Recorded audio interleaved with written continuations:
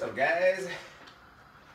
Time to get some protein. So we're gonna go 6 eggs, 2, 3, 4, 5, 6. Have a little before bedtime snack.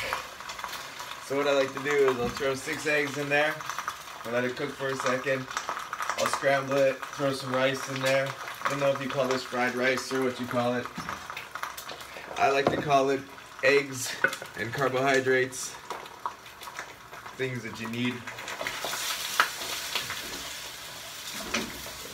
Maybe a little bit more rice.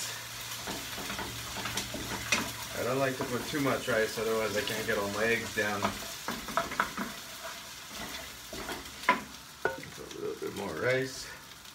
Shit. Fuck. Fry that up quickly. Then I just randomly throw some spices on there. There's this Thai spice sauce. Tastes like Thailand. Mix it up. And we're all good. I got another 4 eggs in here. So it's 10 eggs total. It's there are 6 grams of protein per egg.